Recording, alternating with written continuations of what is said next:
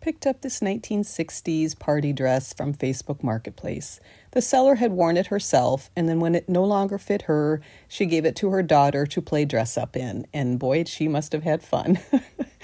This sheer nylon gets really frayed on the edges, as you can see here. And this was a very common, this kind of chiffon type fabric for mid-century party dresses. And with synthetics only, don't do this on a cotton or silk or something like that.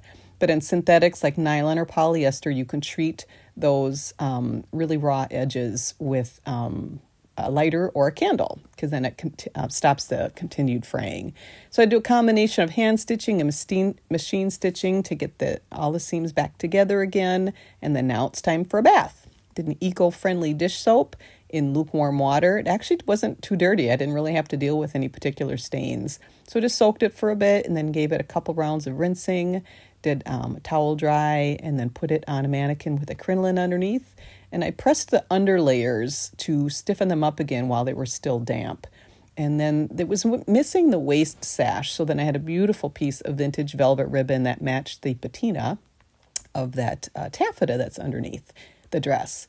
And now here you see it. She is back together again. I love these mid-century gowns. I love that patina of the faded lavender that's in there. And now it's ready for a grown-up to play dress up again.